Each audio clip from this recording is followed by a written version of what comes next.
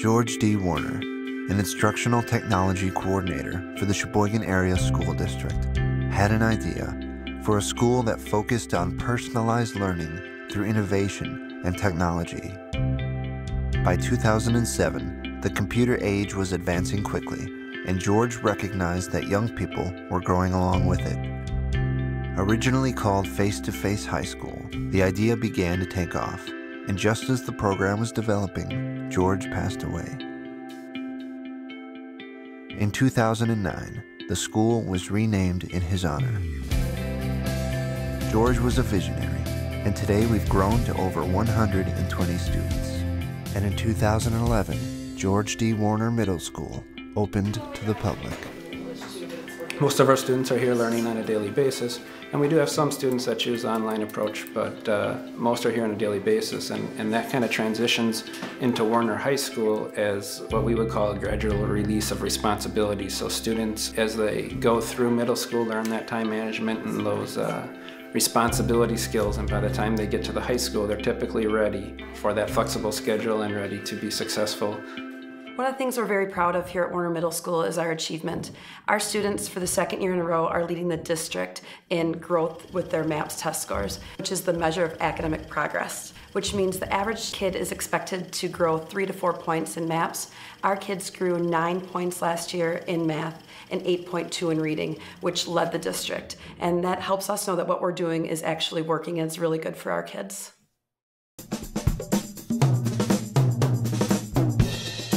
For each student that enters our school, we set up a personalized meeting at the beginning of the school year, and we meet with every child, both of us together, where we sit down with the child and the parent for about half an hour, and we have a series of interview questions that helps us get to know the student's best learning style, how they like to work, what problems they may have had in school, why they're coming to our school as opposed to a different school. Halfway through 5th grade, we're kind of scratching our heads being like, what are we going to do? Yeah. You know, we'd see an option at the time, but then when it came out, we're like, this is it. This is the option. Yeah. Elliot's ability is enough to be comfortable with trying something else, you know, that he's going to do well wherever he goes. But we're trying to make sure he's going to do great. And then he has. I mean, this has been a great experience for 3 years. Definitely. We really consider it a blessing. We personalize our education to them. We want to make sure that they're going to be successful. So not only do we have their MAP scores to work from for their language arts and their math, but because of our small school environment, we know them so well, we can differentiate within our face-to-face classes to meet students at their readiness levels. We actually combine elements of traditional face-to-face instruction with personalized online instruction. For example, when your student first comes in, we will give them the MAPS test. We take their scores and we customize their language arts and math to their specific levels. Students may come in 7th grade and they may be performing at an 8th grade level in math. We are free to put them at 8th grade level. We actually even have the freedom, if they come in 7th grade and test at a high school level, to provide them with high school level math courses online. Yes, I'm in English 2, which is 10th grade English. Algebra 2, and that would be my 3rd credit in high school math, and then English 2, which is my 2nd credit in high school English. I am taking freshman English, and that especially helps because the English I was doing, it gets kind of boring after a while because you already know all the stuff. All of my classes are in 8th grade, and I'm in 8th grade except for Algebra 1, which is in 9th grade, so. In language arts, I'm doing English 1, which is 9th grade. So I'm already doing that schoolwork, and I'm hopefully gonna get to English 2 this year. So then I'll already have 2 of my years of English done. I'm taking sophomore English, and I think I'm a year ahead in math. I feel pretty good about it because if I go to Warriner High School, then I could probably graduate in 2 years for 4 years of high school. One of the components with online learning is every student that comes to Warriner Middle School gets their own Chromebook. And that Chromebook goes with them home, it goes with them on vacation. If they're homesick, they still have the ability to do work from home for their math and their language arts online. Well, one of the things that really attracted him to Warriner was the fact that they used the Chromebook and issued a Chromebook to him, his own Chromebook that he goes back and forward from school with. Gives him some autonomy with regards to having access to a computer, having access to email and some of the learning platforms that they use. The future is going to be even more heavily supported by technology, so it's important to get them started on some of these things. In addition to the online instruction, we do face-to-face classes. I teach social studies face-to-face in a traditional format. Kids come in, they take notes, they create projects, while Vicki teaches science in a traditional science way. We have the science lab in back. They're always dissecting things, using water guns, things like that. So you may not know this, but one of the strictest industries in America is the cheese industry. Wisconsin has made... Project-based learning is a component of our school where each student picks a topic every quarter, and during that quarter they research that topic fully. It's almost like those high school papers that we can remember, those early college papers that we can remember, where kids have to go, they have to develop resources, they have to write a full detailed research paper. They have to present their paper to their advisory in their class, and they have to make a 4 to 10 minute speech about their paper. They also have to provide an artifact that illustrates what they learned about or illustrates a process that they learned while they were learning. So some kids paint, some kids play the piano, some kids bake cakes that show what they did, some kids make cheese. You think cheese would be like a really simple thing to make, but it's actually one of the most difficult things I've ever done for PPL and in my life, because it takes hours and hours and a lot of patience. When we were looking for a school for Jacob, he said to me, I don't want to be in a classroom where every kid is assigned the same project.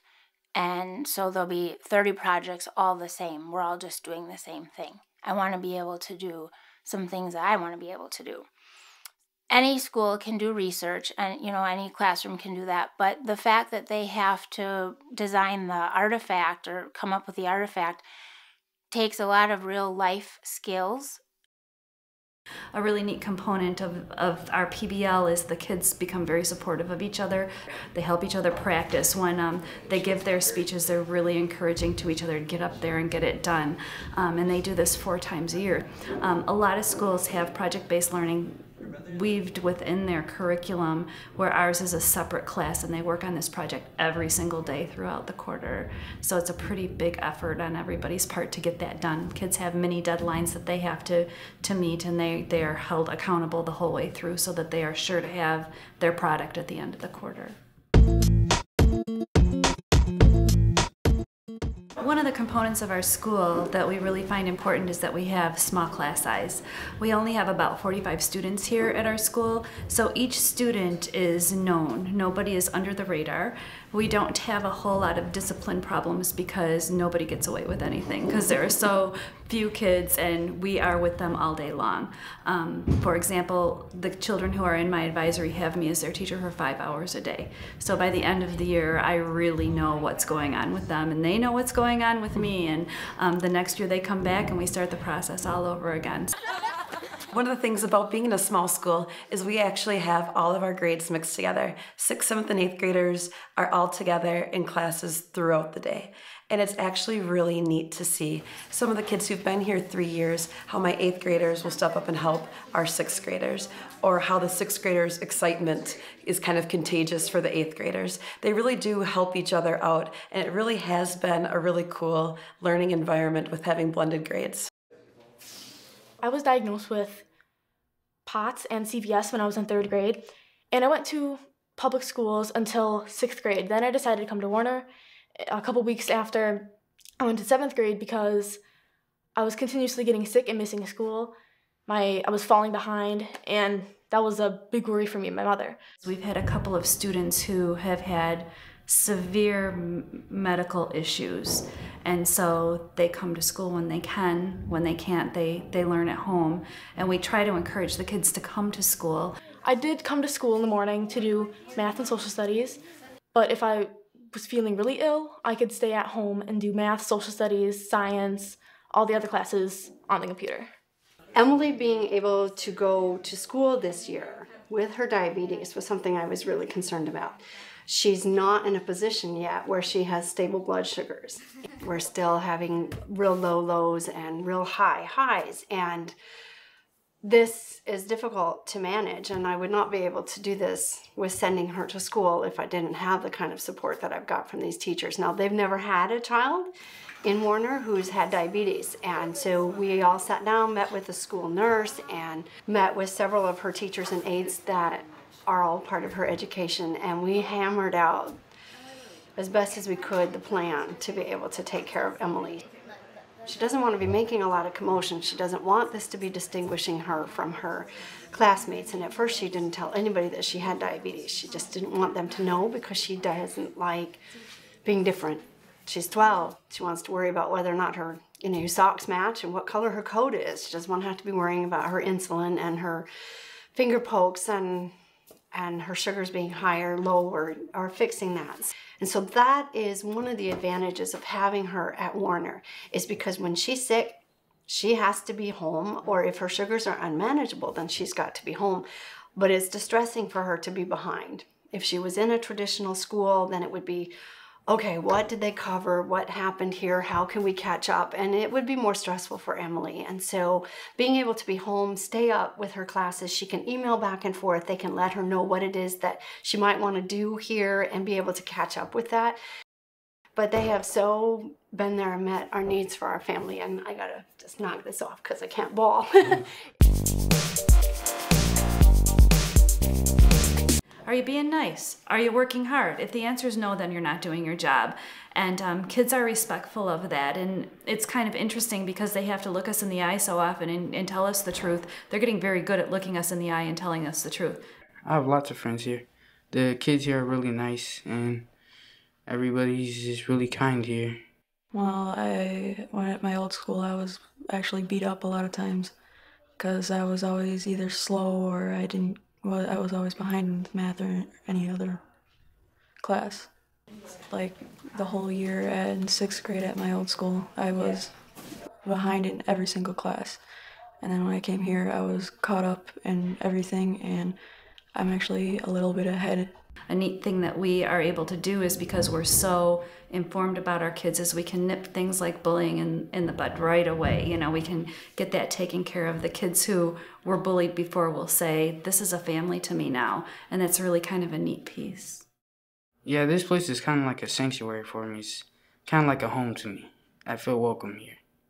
Well, we feel very safe. We feel that he's in a very safe environment. Our oldest son had some issues at the middle school he went to before he went to George Warriner. And so we've been kind of concerned about that. And I don't mean necessarily something bad physically happening, but just that he's in a safe and nurturing environment and somewhere where the teachers, really, really care about him. It's like warms our hearts to see how much they care and how much they love the children there. One of the things, again, unique to Warriner Middle School is that we blend the 4-pillar model, where we involve technology and online infused learning with the face-to-face classroom and the PBL. We also incorporate service learning. We do several projects. Last year we raised money for the Humane Society, and we did a food drive for the Salvation Army. All projects the kids picked. The energy in this middle school is just great, and we have awesome kids, and they're fun, and they like each other, and they're nice to each other. I'm absolutely thrilled with the education that my kids have gotten at Warriner. We like the individual attention that our children have gotten there. Completely different experience, and it's fantastic. Oh, we're very happy. We're absolutely delighted with the school. We're very, very happy. Yeah, clicked our heels if we could have, yeah. I love the personal touch. We like that they progress at their own level. The teachers at Warriner have been, I'm quite impressed. That they know my kid's name. So there's always something going on that isn't a book and a worksheet. Everybody thinks, oh, that's the online school. And I think it's really important for people to understand that that's not what it is about. There's not a gymnasium or there's not really a lunchroom. It's like, no, it's not like that. It's real learning. It's natural learning that requires them to be engaged and working through the problem or finding the materials. There's a lot of interaction. There's a lot of working with peers. This sounds perfect. We knew it was going to be a good experience, but I think it's been better than expected. They're happy, I'm happy. And if I'm happy, they're happy. And it basically goes like that. It's a cycle of happiness.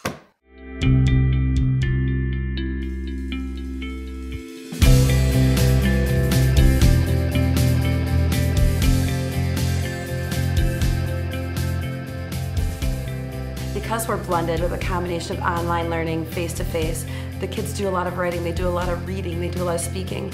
Our middle school graduates are prepared to go to any high school because they have a firm background in all of the different learning styles.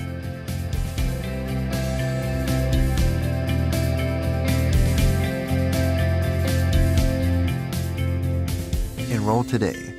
Visit sheboygan.k12.wi.us/Warriner Middle or call 920-459-0945. George D. Warriner Middle School for personalized learning.